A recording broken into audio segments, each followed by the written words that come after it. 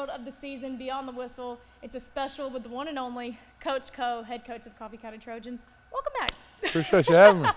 It is great to have you back. A lot has happened since last bit. time we talked. Region champs. Yep. Then now you're about to play for the state championship.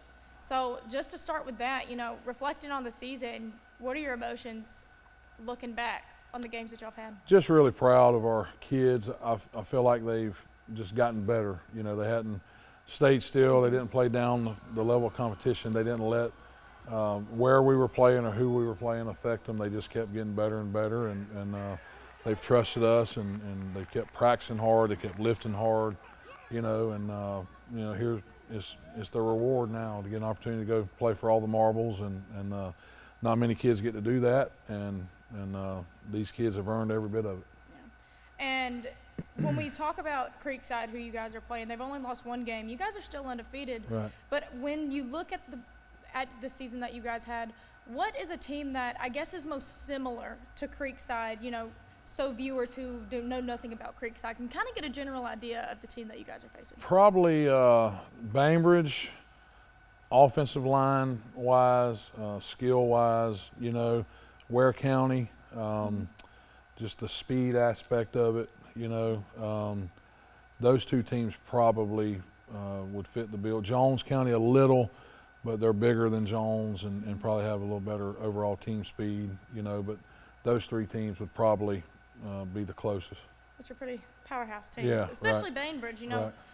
I think when you think of Bainbridge, you immediately think physical yeah. contact and tough. Right. Is that what we're going to see from? Yeah, and they can really run, and they're in really good shape. They have some kids that play both ways, you know, but it hadn't hurt them, you know, and they beat some really good teams. They beat Warner Robins at Warner Robins, you know. They were losing 14-0 last week and came back and won that game. So, you know, they're kind of like us. They don't, you know, throw the sucker in the dirt when things don't start well. They just keep playing, and they got some dynamic playmakers on both sides of the ball, and quarterbacks are really, really good, and they high point the ball really well. They're probably the best team we played that goes and attacks the football in the air, you know, so our DBs are going to play really well, but, you know, we'll be ready to go. And when we talk about your DBs, they've really shown out this season, yeah, right? Yeah. Looking at stats, you guys have 10 interceptions this season, which is, I mean, that's huge. A big number of that, if I'm not mistaken, comes from your guy, Tyreek Edwards, right? Yep. So, you know, talk about that secondary and how crucial they have been to y'all's success. Well, they all went and got faster in the off season. They all have a high football IQ. Probably the best thing about them is they're so versatile. You know, they can all play corner. They can all play both safety spots. They can play rover. They can play in the box.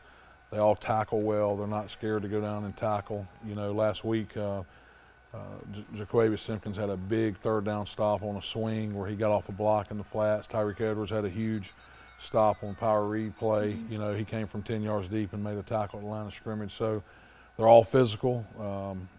They don't panic playing man-to-man. You know, Travis Adams has stepped up. Tyreek, Anthony Paul, Jaden Hancock has had one heck of a year. Sometimes gets lost in the shuffle, but man, he plays really well on that opposite corner. And then Isaiah Johnson, I mean, he had a pick six against Ware, had a fumble recovered for a touchdown in the playoffs. So they can all play. They're all competitive too. They hate to lose. They want to win every rep. They don't like getting scored on, you know. So they're a good group, really good group to have, and I'm really proud of them and how they've played this year. Yeah. And when I also think of defense, a person that stood out to me, especially in the Jones County game, was LG. Oh, yeah. An absolute unit, right? Yeah. What are we going to be expecting from him on Saturday, you know, considering the powerhouse that Creekside is on offense, because they're pretty versatile when it comes to rushing and also throwing the ball. Yeah, you know, we try to move LG around. We try to slice and dice him in there where he's not a sitting target, you know, and he just plays so hard, you know, and he plays off of blocks. He can, you know, he knows what certain blocks he's getting, you know, where the ball's going to go based off that. He plays screens well. His motor, he just doesn't stop. You know, he gets a lot of sacks folding back in when the quarterback steps up in the pocket, you know, and just really proud of him. He started at tight end for us last year, and we flipped him over to D. And anytime they wear those catapult vest things, he always comes out as like the kid that plays the hardest for us, and somebody's going to get a hidden gem right there in him. I think he's a Mike linebacker in college. He's 6'2", 234, legit 4'6", 10-inch broad jump, 34-inch vertical, you know, and plays his guts out. And so I'm glad he's on our team. And then when we talk about defense, another one, obviously, big name, Lorenzo Harvey. Right. We'll talk about some kids that you think have really contributed, but you haven't necessarily heard their names over the loudspeaker. Well, Jaquavius Simpkins, who I mentioned earlier, is just solid as a rock. When we first got here, Coach Granado said, I really like that kid. He can play for us, and he's just worked his tail off to get to that point. Probably the most unsung guy over there is Pooh Williams, our middle linebacker. He's state runner-up wrestling.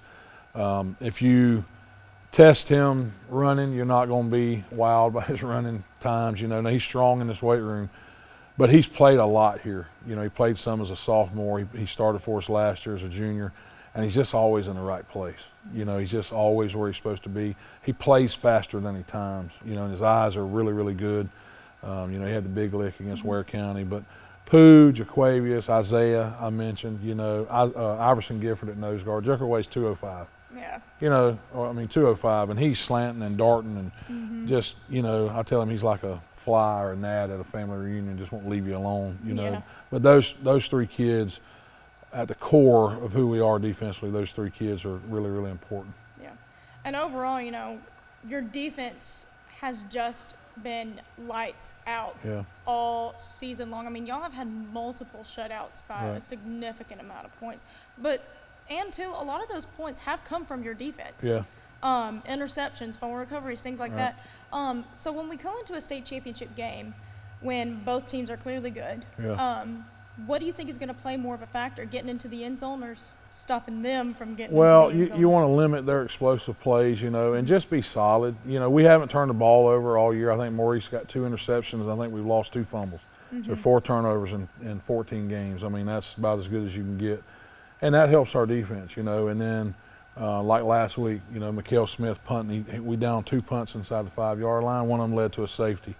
All those things, hidden yardage with special teams, not turning the ball over. And we've got to tackle well. I mean, they're explosive, and we've got to run our butt to the ball, and there's got to be more than one guy there to make the tackle, you know. And then offensively, just do what we do, play with great tempo, and try to snap it as many times as we can.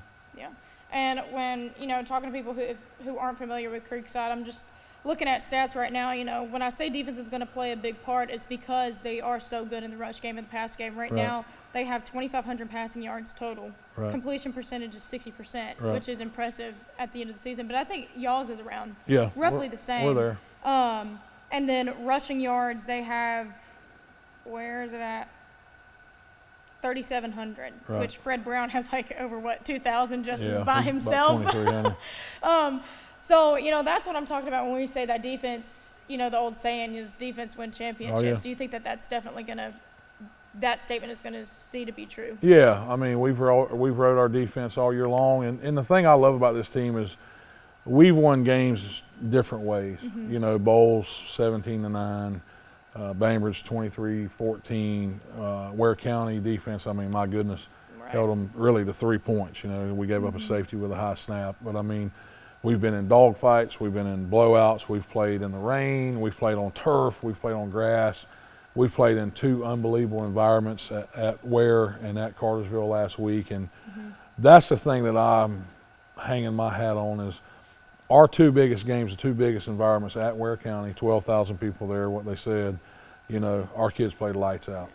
Last week at Cartersville, I mean, it was slam packed. You got to go up and spend the night.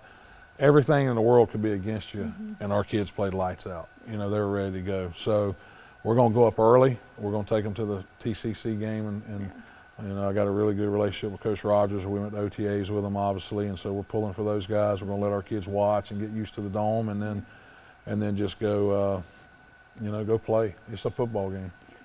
When you know, speaking of the dome, we'll talk about offense here in a second, but speaking of the dome, obviously you guys are used to playing on a true grass field. Right. Mercedes-Benz is turf.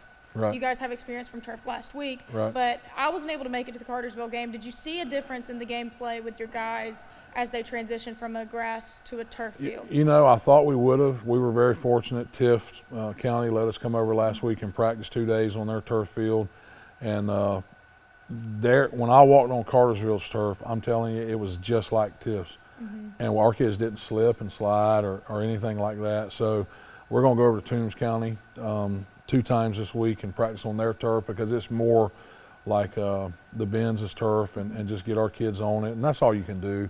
My buddy works for the Falcons, and he talked to their equipment guy, and he said that the playing surface in the Benz is top notch. You don't have to get any special cleats or anything. He's like, man, it's awesome. So, you know, we'll go over to Toombs and get a little work on turf, and then go up there and give it our best shot. Talking to your guys, are they nervous? They don't seem to be. The state championship game. I mean, I had the date. My notes disappeared on me, and so I can't think of it off the top of my head.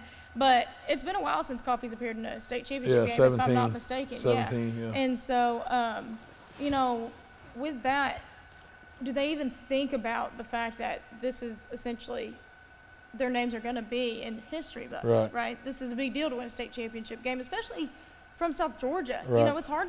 Most teams, a lot of the times, you know, we have top-notch talent down here, but still at the same time, it's hard to get against those Atlanta teams, and you guys have been perfect all year. You know, they Tico Smith, one of our guards, he texted me last night. He said, Coach, it just feels like a normal week, a normal game. And really, you know, I've got a lot of experience with this. I've been to 9 or 10 of them. I think every coach on our staff has coached in at least one state championship game. And the thing that we're trying to do is just keep it normal. We're not playing the game today. We're not going to win or lose the game today. Yeah. Just go take care of the weight room today, go take care of practice today, and they did a great job with that. And then tomorrow bring its own set of issues, you know, and just go day by day.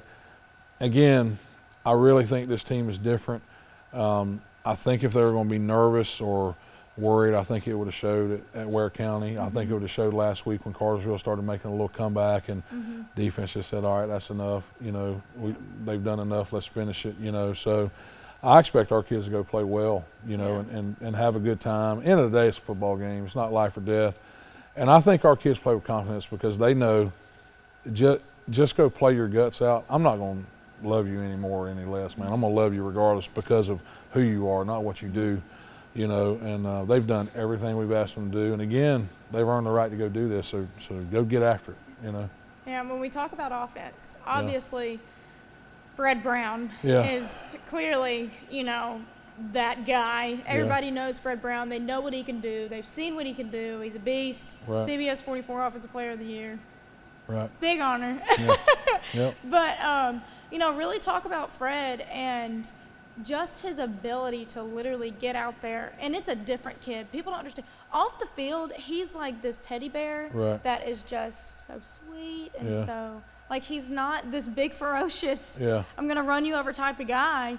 He's more quiet on the quieter side. And so talk to me about Fred and just overall his performance this year and how proud you are of this kid. Well, I think, you know, preparing himself to get to this year was totally different than when we first got here. You know, me and Fred butted heads some, you know. St. Augustine game last year, I left him at home, you know, and I think he learned from that and he bounced back and he had a tremendous off season and did everything we asked him to do. I don't think people understand how difficult it is as a 17, 18-year-old kid to go line up every Friday knowing you're the marked man. You know, like we're playing Cass and they're walking off during pregame and they start hollering that they're going to knock his knees loose. And you know what I mean? Which I tackle him down there too. But I mean, he knows every week. I mean, he's the focal point. Their whole defensive game plan all week has been find where zero's at, rally to zero, you know. And so for him to be able to respond every week and play his guts out, I think that's the thing that impresses me the most. And he's done it 14 straight weeks. He's got over 100 yards, you know, 14 straight weeks. Now, he's had help. Our O-line's gotten better and better, and they get after you. Maurice Hansley's playing at probably the best he's played since he's been here, you know, and Pat McCall and some of those other kids. But the thing that impresses me with Fred, it's hard, you know. And I'm not comparing him to LeBron James, but when the Lakers come to town, it doesn't matter who you're playing. You're getting their best shot because they're playing against LeBron. Same thing with Jordan and guys like that. But this is a 17-year-old young man, you know, that's facing that, and he's done wonderful with it. Yeah. And when we talk about Maurice, you know, the quarterback is the anchor. You know, the entire game is designed around the quarterback position. Right. You know, and so that is essentially the most important position on the field. And he's only what, a junior? Yeah, he's a senior. I wish he was a junior. Oh, he's a senior now. Yeah. I keep getting everybody mixed up, but I mean, he's a senior. But over the years, like we've just seen him grow so much. And I think this year has really been a year that you've seen that growth. And I think this is the year that he really has sat down and realized, like, all right, you know, this is my team. Have you seen, is that a valid statement? Yeah, Have you seen that from him? I think the thing with Maurice is our kids love him, they respect him. And he's so, I talk about Aunt Paulk on defense, and all our defense is like this now with the innate ability to just play the next play, but Maurice has it too. He doesn't get rattled. He can throw a pick, which he's only thrown 2, or he can throw a 90-yard bomb. He's just going to be Maurice on the sideline. And that's what you want as a quarterback, you know. And he's not real loud and vocal, but our kids respect him. They believe in him, you know. And so he's a quiet leader, but he's a heck of a leader. You know exactly what you're going to get out of Maurice Hansley every day. In the class, in the weight room, on that practice field, he's the same guy every day, you know. And, you know, when we come to a state championship game, like you said, your kids say, like, oh, it's just another game, right? But from a coach's standpoint, I think we all know it's not just another game, right? It's a state championship game, and it's one of those things where anything can happen. So as a coach, what do you most prepare yourself and your coaching staff for that maybe the average person wouldn't really think to even prepare for going into a state championship game? I think you have to be careful, especially with having extra days. And me and Coach Rogers talked about this the other day. You got to be careful not to, you know, run them where their legs are shot. You've got to be careful pregame not to waste all your energy because it's different. It's just different. You know, you're going to be hyped up, but you're doing everything GHSA tells you. You know, you're not at your home stadium or some away stadium. You come out when they tell you, you know, you're doing everything, you know, like Super Bowl. The halftime show's longer. Everything's just different, you know. And I think that's what's good about our staff. Everybody's been in these games. You just try to make it as normal as possible. You know, at the end of the day, it's going to come down to the same things on the football field. It really is. It always does, you know. And just the quicker we can make it a football game, the better off we'll be. And we hadn't practiced any longer this week. We hadn't changed anything. We're going to do what we do, and it's been good enough, and we just got to go play our guts out. You think that's also important? Because I think a lot of people would think that, oh, you got to train harder for a state championship game. Or some people are like, let's lay off a little bit in practice. We don't want anybody getting hurt in practice. You know what I mean? Like lay it off just a little bit. Or I think people have different ways of going into it. But do you think that's important to keep kids in the same routine? Absolutely, as much as possible. If it's not broke, don't fix it kind of thing. Yeah, and I mean, you got to be smart. But our kids are smart. I mean, they're football smart. They try to stay up as much as possible. But I learned my lesson one year at Madison. We backed off big time when we got to the playoffs, and I felt like we lost our edge. You know, we started not playing really well in the second round. And we escaped out of there in the second round, but then the semifinals, we had penalties we hadn't had all year. We just did things we hadn't done all year. We didn't stay sharp. So we're lifting hard, you know. Our practices are staying the same. You know, today we did a Monday practice, you know, which is heavy install and things like that, you know, and tomorrow we'll have a Tuesday practice, and then Friday they'll have off, and then Saturday will be our Monday, and you know, we'll have our regular game week. But I think it's important, routine. All of us like routine, you know, and I think it's important to keep it as normal as possible. And I think a lot of people, you know, obviously your program looks like it just has it all put together. But I think, especially, you know, with my background being behind the scenes too, no program is perfect, right? And everybody goes through something every season. But from what I've seen, you know, obviously there hasn't been much adversity on the field aside from maybe little nooks and, you know, injuries every now and then. But what's some adversity that your kids have had to overcome, you know, either outside of football or on the field that people wouldn't really know about? You know, we lost some kids. We lost a couple kids right before the season started, you know, and I won't get into all that. But 2 kids that we love, you know, and that'll be back with us here soon. But and 2 kids our kids really love and have grown up playing with, and we lost those kids, and so other kids had to step up. We lost a starting D lineman that during an open week transferred out of here. You know, mom moved and he transferred out of here. But here's what I did. We didn't talk about all that, you know, because there's no need in crying over spilt milk, and I can't control it. So I'm not going to sit there and whine about it and harp on it, we're going to go. Yeah. You know, next man up. And that's what we tell these kids. Bad things are going to happen in life, unfortunate things. You know, your wife may get sick. What are you going to do? Leave her?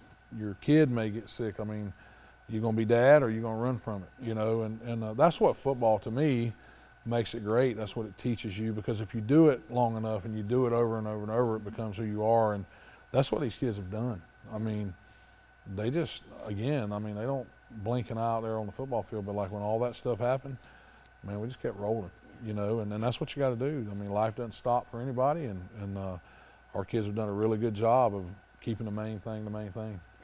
And last time we talked, way back, and I think it was the Jenkins game, was last time we did Beyond the Whistle. You said that, you know, this Coffee County position is your dream job, right?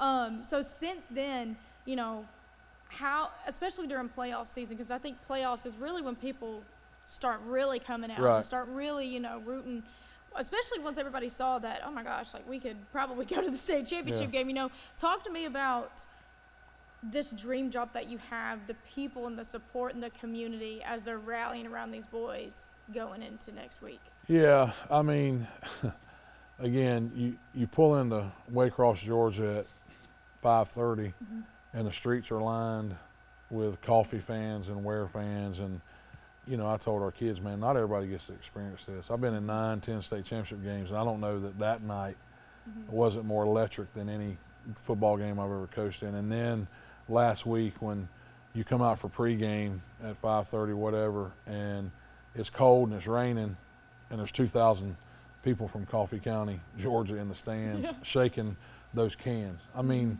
that's special. That doesn't happen everywhere, you know, and like I told our kids, that's why we always walk over to our fans and they hold their helmets up and thank them. You know, we thank our band, you know, we thank our cheerleaders for coming. But I mean, it's a great place. It's a unique place. I went to my daughter's chorus concert last night, 6th, 7th, and 8th grade. There's 150 kids singing up there. I mean, it's a great place. I'm glad a good Lord placed me here, I can tell you that. It's a diamond in the rough of Douglas, Georgia. You know what I mean? A lot of people are like, Douglas, that's out in the middle of nowhere. But I'm like, dude, that's one of the best types of places to have a high school community, right? Yeah. And, you know, even me, Coffee County's just loved and embraced me. They've invited me to tailgates. They've invited me to everything. And, you know, Coffee's just been awesome. Yeah. But getting, you know, towards the end, when we talk about this season, you know, especially for your seniors, a state championship game is, seriously, it's almost like a once-in-a-lifetime type of deal, right? Not everybody, I didn't get to experience it. A lot of people don't. And it's very much a blessing to be able to experience something like this. And so, especially to your seniors, what's the type of experience, what do you want those kids to get most out of this season and this experience as they're playing for a state championship game, you know, win or lose? Just to, you know, when we started this thing, and I told them this the other day, when we got done last year and lost Cartersville, and 2-3 days later we're in the weight room, I told them we are going to build a championship football program, not just a team, and y'all are going to be the ones that do it. You're going to be the ones that start it. And I said probably just a few of you really believed that when we started. And then when we went to OTAs and battled with Lee County and TCC, that helped our kids see that their work had helped them, you know, get to that level. And then beating Bainbridge, you know, that was another step. You know, then Bowles, we lose our quarterback. We're losing at halftime, and our defense just plays lights out, gives up 9 points, and we find a way to win with our backup quarterback. That was a huge step. And then I think when we went into Waycross and you beat the defending state champs the way we did, I think all of them were then like, all right, we can do this. You know, we got a shot if we'll just listen and keep getting better. And I just want them to leave here knowing they can be anything they want to be. I don't care, you know, it doesn't matter what anybody else thinks or says to you. You can go be anything you want to be. It's work. Work wins, and they know how to work. They're not scared to work, you know, and I want them to chase every dream they've ever had, you know, with everything they got, and I want them to be good dads and good husbands and enjoy this ride. I mean, we're not going to sit around here and act like we're going to a funeral, you know. And that's the same thing we played Ware County, you know. I told them, don't come in here pregame trying to be all quiet and all this, like, you know, just be loose and free like we've been all year long. Once we get to the stadium, we'll take your phones, and then it's time to lock in and rock and roll. Yeah. And they've done that, you know, and I just want them to believe they can be anything they set their mind to, you know. And that's what football teaches, you know. Win, lose, or draw, this would be one of the greatest years of my life, just being with these kids every day. They're fun to be around. They're fun to coach. Yeah. And my last question is, you know, I think it's very apparent that this team is a true team. Yeah. Like, you can tell on the field, like, they're going to go to war, right? They're going to go to war for each other. You say one wrong thing to their team and they're, you know, they're all coming at you, right? And I think that's just a love and a bond that you've built here in this program. And, you know, I've seen a little bit behind the scenes of it at practice and things like that. But, you know, tell me about the times that you've really realized, you know, wow, like, these kids, they really do love each other. And it's almost like a moment where you're like, I didn't teach them that. You know what I mean? We taught them to, you know, band together, love together, but not like that. You know what I mean? What's like a unique memory or one or more memories that you've realized? Well, I think really, you know, I told somebody this today. When we won the other night, so many of my former players from Madison sent me texts or messages or got on Facebook and, you know, man, Coach, congratulations, I love you. You know, Thanksgiving, we had our Wednesday Thanksgiving meal after practice, and we go around the room and I tell every one of them, you got to say something you're thankful for. And Fred Brown says, man, Coach, I'm thankful for my mama, and I'm really thankful for Coach Vester. You know, we're relationship builders. The men I brought with me are relationship builders. The men I kept on this staff are relationship builders. It's more than football, you know. Just the joy on their faces last week, or the text you get, you know, one of our young sophomores, and, you know, the other night, Coach, I just want to thank you for staying on me and not letting me be who I wasn't supposed to be and not giving up on me, and you've made me tougher, and, you know, I can see the light at the end of the tunnel now, and you're going to get everything I got moving forward, and that's why you do it. That's the thing, people, you know, and I love our fans, and they get to see Friday nights, but we get to see, you know, Sunday through Saturday with a lot of these kids, you know, and, you know, Pat McCall, just the adversity he's went through, you know, he just went through some things, and then he hurts his knee at practice and has to miss a couple games, and he works his tail off. They were hoping he'd come back for the Ware County game. That joker makes it back a week early, you know, and how he played the other night. Just seeing guys fight through adversity and being good dudes. They make good grades. They stay out of trouble, you know, and a lot of them deal with stuff at home that people have no idea, you know, and just seeing how they turn out as young men, and, you know, they can change their life forever. They can change their family's life forever, and that's what I'm here for. You know, I want to win this state championship bad for this community. I mean, bad. They've been great to Mike Coe and his family, but those kids are the reason I'm here, and those kids are what's most important to me, and you know, we'll know if we did a good job 10 years from now, how they turn out. But I think we'll see they're going to be pretty good dudes here, you know, 10 years from now. I think that's a good enough to end it on. Yes, ma'am. Is there anything else that you want to mention about the game? No. Don't forget to like and subscribe and follow me on all my social medias to keep up with future episodes of Beyond the Whistle. See you guys next time.